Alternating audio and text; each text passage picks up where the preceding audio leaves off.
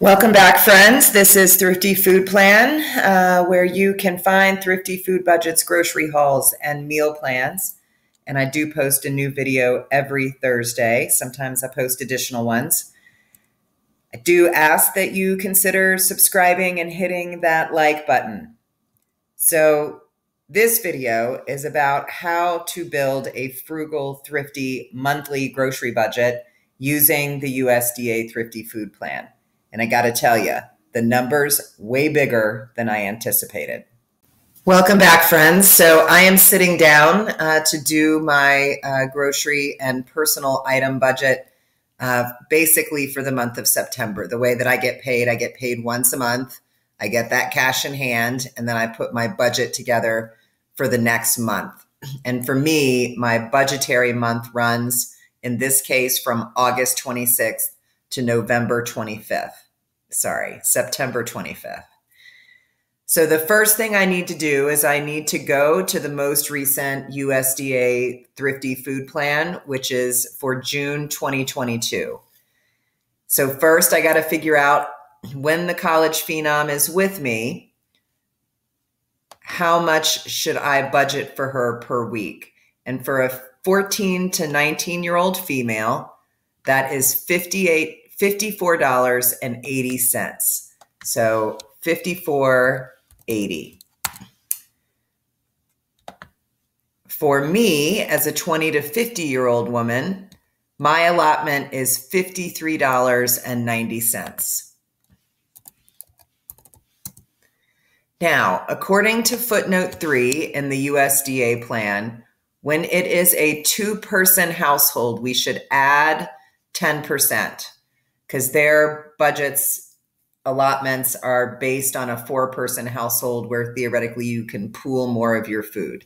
So I'm supposed to add 10% as a two-person household. So I will add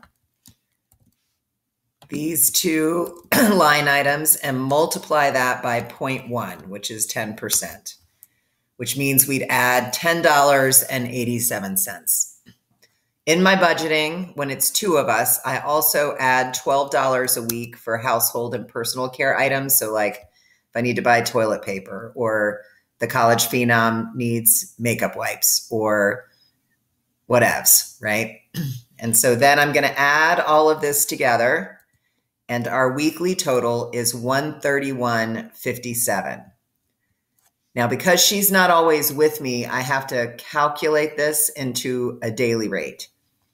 So I will take that $131.57 and divide it by 7. Now, when she is not with me, it's just going to be me, right? And according to the USDA plan, when it is just one person, I am supposed to add 20%. So I'm going to multiply $53.90 times 0.2, which is 20%. And then I'm going to add $7 in the weeks that it's just me for personal and household items, which brings our monthly total, our weekly total when it's just me, brings that to $71.68. Then, because again, there's some weeks that she's with me the whole week, some weeks when she's not, I need to calculate a daily rate for that. So I will divide $71.68 by 7. That is my daily rate. So these are the dollar amounts I am working with. The next step I have to take is to figure out and it changes sometimes, because she's in college, but we just got to, or she's college aged. I've got to figure out an estimate of how many days it's just going to be me and how many days she's going to be with me. All right, so let's look at this calendar.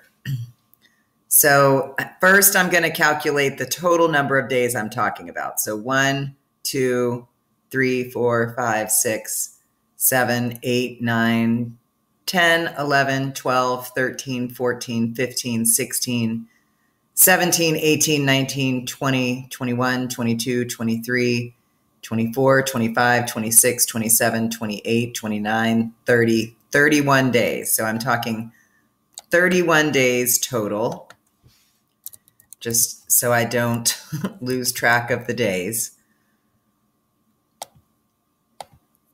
And what I know is that from about the 25th to the 17th,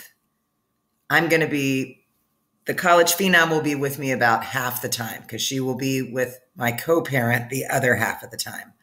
So if I count those days, 1, 2, 3, 4, 5, 6, 7, 8, 9, 10, 11, 12, 13, 14, 15, 16, 17, 18, 19, 20, 21, 22. So 22 days. So I know that I will have about 11 two-person days during that period. Oops.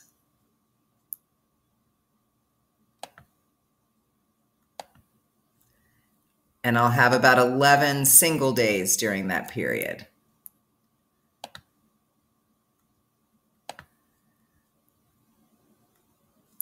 I also know that I take her to college on the 17th, and then I will come back home on the 24th.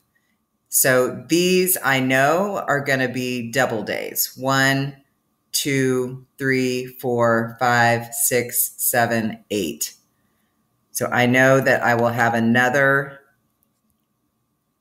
8 two-person days when it's just me taking her to college.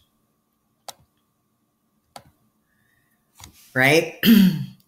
Then once I drop her off at college, it's just going to be me. So that is one more day.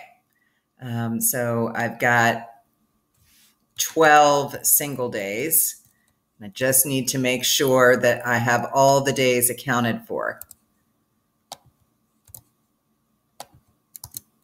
And I do. So that's great. So what I do at this point is I take the number of two-person days and I multiply that by the daily two-person week rate.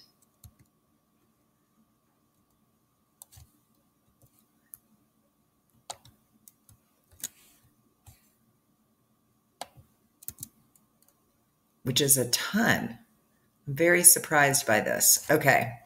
And then for the single days, I'm going to multiply by the daily rate, which would bring my total grocery budget for the month